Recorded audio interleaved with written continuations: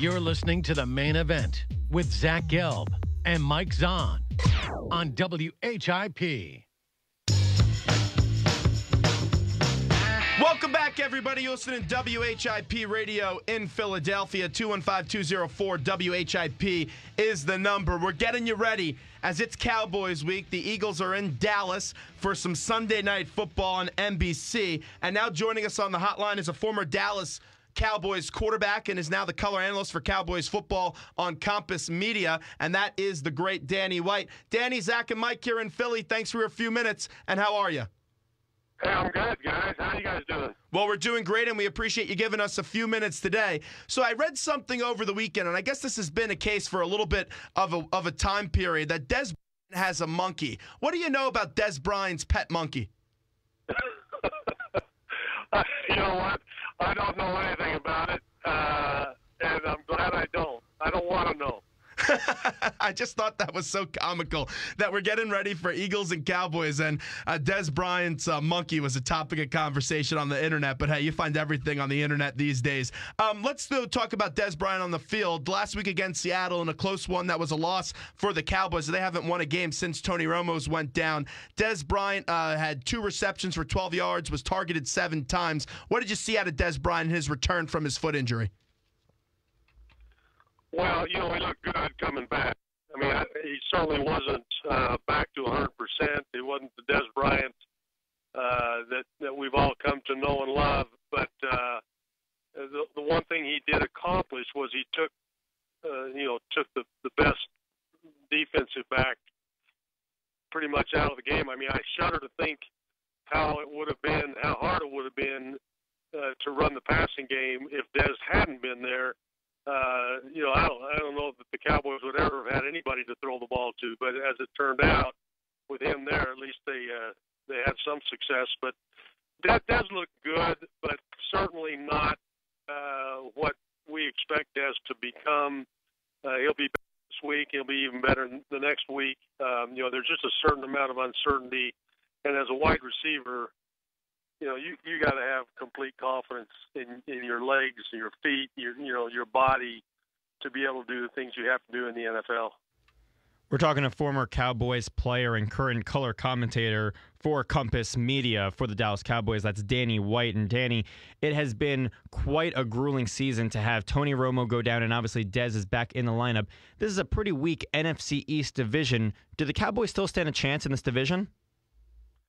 Well, that's the saving grace.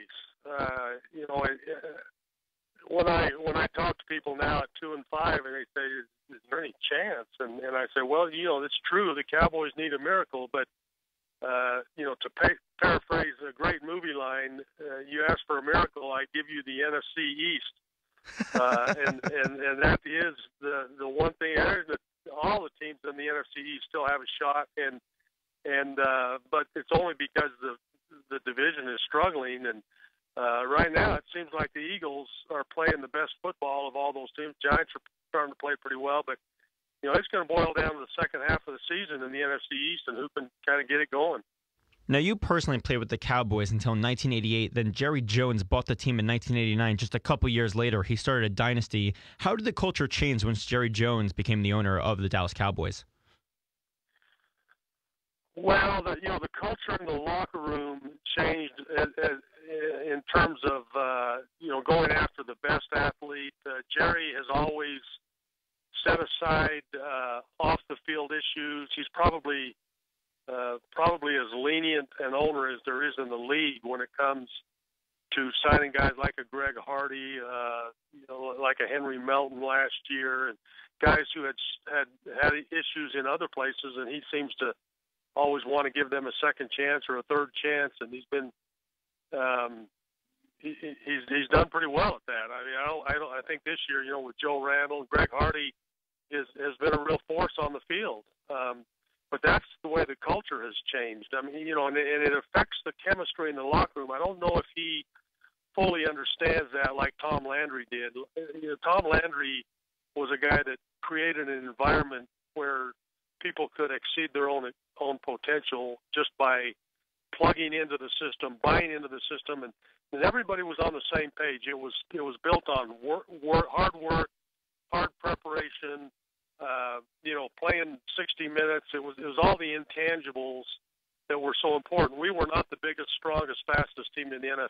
any stretch. But now Jerry is really looking for the best athlete he can get, the best football player he can get, even at the expense of some of those off the field issues. So he had that whole snafu on the sideline in Greg Hardy against the Giants. I think it was 2 weeks ago. Yeah. So you weren't surprised that when Jerry Jones went out there and signed Greg Hardy, because I thought it came at an interesting time. And I don't think Greg Hardy is a good dude by any measure, but I thought it was an interesting time, especially the direction the league was moving in with the awareness of domestic violence with all they suffered last year. So you weren't surprised when they signed Greg Hardy. No, first of all, Jerry Jones doesn't really care that much about the league. He cares about the Dallas Cowboys and what's going to make them a better football team, what's going to get the Cowboys to the Super Bowl. And at the time, we're looking for pass rush, and especially from the defensive linemen. And so that, I think, is what precipitated the signing of Greg Hardy. I wasn't surprised. I got to tell you, with my personal feelings, being a team guy and a locker room guy and a chemistry guy, I was disappointed. But I really wasn't surprised. I mean, he's done it over and over again. And if you've got strong enough leadership in the locker room, and you saw Des Bryant kind of get involved in that, and he's the vocal leader. And that's one of the things I love about Des Bryant is, he wears his emotions on his sleeve, whereas Tony Romo, Jason Witten, Sean Lee, some of the other leaders are quiet leaders. And they need that from Des, and they need that from more people, I think. But Des has always been a positive force for the team. He never turns it against his own teammates. Whereas Greg Hardy, I think, crossed that line a little bit last week, and that's the kind of thing that needs to be addressed and corrected. Greg Hardy is ultimately in the lineup. He's going to continue to play. Joseph Randle, on the other hand, is released. Not sure if that's play-related or if that's because of an ongoing investigation. What are you hearing? You know what? I'm not in the locker room, and if there's one thing I know is it's easy to speculate for those of us on the outside. And I talk to Jason Garrett on a regular basis and some of the players, but that's something that's behind closed doors as far as I'm concerned, and I really wouldn't comment on it if I could, but I really can't. I don't know anything except I do know that Joe Randle has had issues in the past. There are some things about him and the description that most of the coaches and the people that I've talked to on the inside have given me of Joe Randle is that the guy needs to grow up. He needs some maturity. He's a great athlete, he's a great football player, but he just never has grown up. And so whatever that means, that's the answer that I've been given. Danny White joins us on the hotline right now, WHIP Radio in Philadelphia. Let's take you back to the Cowboys running back last year was DeMarco Murray. He led the league in rushing. In the offseason, the Cowboys didn't re-sign him. He goes over to Philadelphia and signs with them. And to be honest, I want to say DeMarco Murray, with all the hype that was built up around him, has been a disappointment here in Philadelphia through his first 7 games. And it's really not his fault. I just don't think Chip Kelly utilizes him to the best of his abilities in Chip's system. And he's had 2 good games the last 2 weeks. I know he had some good yards against the Giants, but it came up in garbage time. You've been around DeMarco Murray. Do you at all think he regrets leaving Dallas to come to Philadelphia? Well, no. I think there are several million reasons why he doesn't regret it, too. And unfortunately or fortunately, however you want to look at it, it's a business. And DeMarco had to treat it as a business, and nobody blames him. Everybody in the Cowboy organization, to a man, everybody I've talked to loves DeMarco Murray. He was a team guy. He worked well in that system. He fit in perfectly, and now he's a little bit of a square peg in a round hole in that system, and he's just not getting the numbers. He's not having the results on the field that he had in Dallas. In Dallas, he was a perfect fit. DeMarco's not a Marshawn Lynch. He's not a Frank Gore. He's not a Adrian Peterson in terms of making yardage on his own, just running through people, running over people. He was perfect for the Dallas system with those big offensive linemen, and all he needed was a little bit of a crease, and he could turn it into a big play. He was that kind of a guy, and still is. He's just not in the right kind of system, or the system hasn't evolved to fit the talents that he has. One way or another, for him to put up the same kind of numbers he did in Dallas, one of those two things, either he's got to adapt to their system or they've got to adapt to his. And who knows? I mean, tell. I'll preface my next statement with this. This Eagles offense hasn't been very good this year. I don't like Chip's play calling.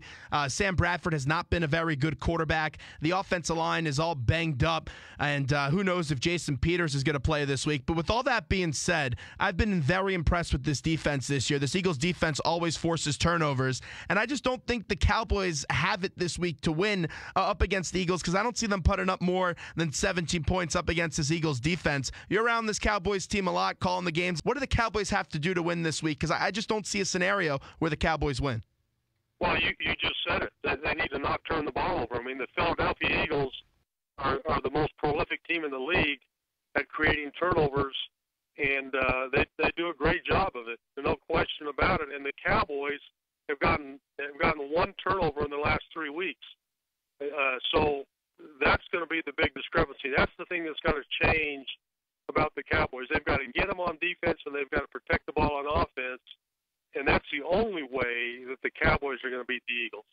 We're talking to Danny White. And Danny, while we have you here, a few more with you. You got to play under the legendary coach in Tom Landry. Can you give me your best Tom Landry story? Oh, boy. Well, Tom Landry stories are hard to come by. Let me tell you, he wasn't the most flamboyant guy in the world. So, there, what you saw was what you got with Tom Landry. I mean, very stoic, hard worker, back, behind closed doors in his office studying film all the time. The only, in 13 years I never heard him raise his voice, which is pretty incredible for an NFL coach. And the first time that, that I had or was afraid of him, I guess, was my rookie year when I faked a punt and called a pass play in the huddle at the end of a game against the Steelers.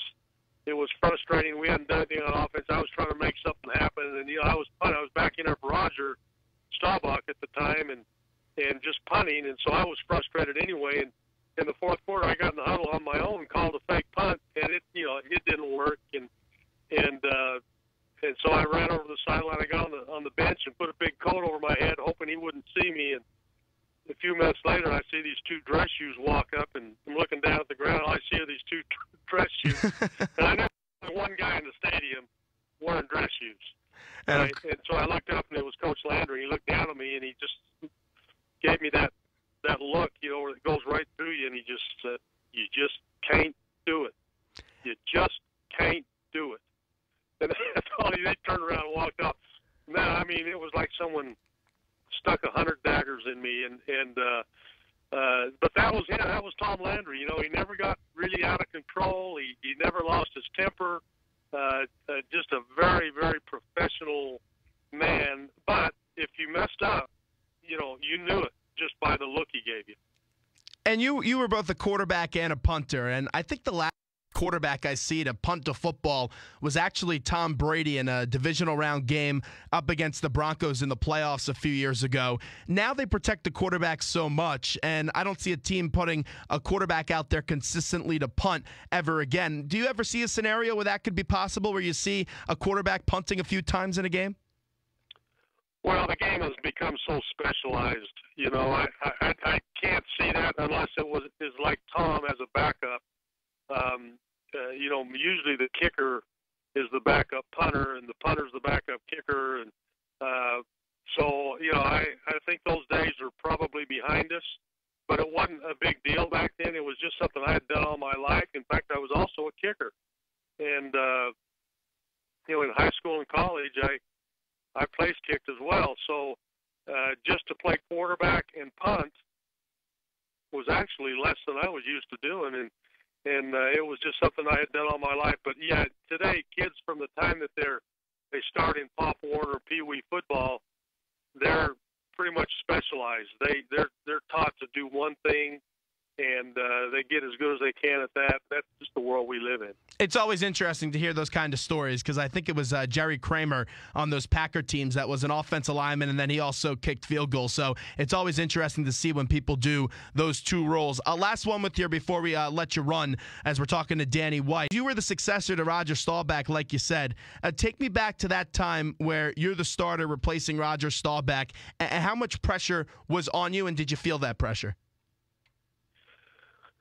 Well, I guess there was a lot of pressure on me, but I didn't feel it. I'd been in the system for 4 years. I knew the system. I knew the team. I knew the players. I inherited a Super Bowl team from 2 years earlier.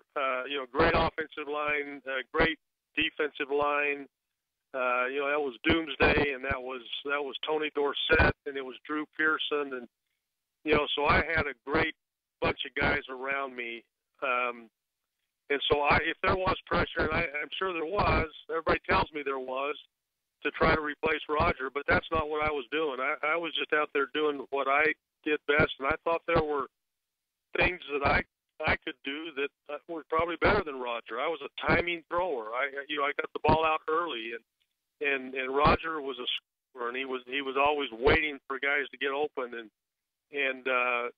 but there certainly were a lot of things that Roger did well, which led to some Super Bowls and some Super Bowl victories. But the pressure really came through the media because they were constantly asking me about it. Do you feel the pressure? And I said, you know what? The only time I feel it is when you guys ask me questions about it. So it was a kind of a strange environment to play in. But, it was such a great team and such a great system. Tom Landry had created a system where people could actually exceed their potential. Because if you plugged into the system and you were part of the team and you bought into it, you could do things that you never could have done otherwise anywhere else. So yeah, to answer your question, I'm sure there was a lot of pressure on me, but it wasn't something that I felt. It wasn't something I thought about a lot. I just went out and played and tried to use the people around me and not try to do it all myself. Well, Danny, this was a whole lot of fun. We appreciate a few minutes today. We also hope that you enjoyed your hunting trip a few weeks ago, so we appreciate you giving us a few minutes today. I did. Thank you very much, guys.